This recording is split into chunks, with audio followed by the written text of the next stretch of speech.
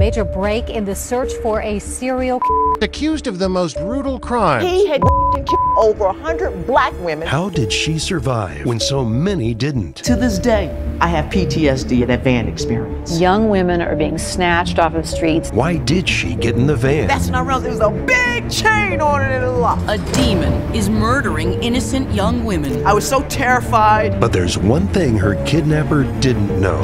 Thank God! My uncles in Quiet Storm taught me how to fight. Fredia Gibbs, the most dangerous woman in the world. The first African-American female kickboxing world champion. Then he said, oh, so you one of them fighting ones. He messed with a wrong woman. I stepped on his chest and I grabbed his and I said, where the keys at, motherfucker? My mom used to say to me, you got it in you, just don't know it. Somebody gonna have to wake it up.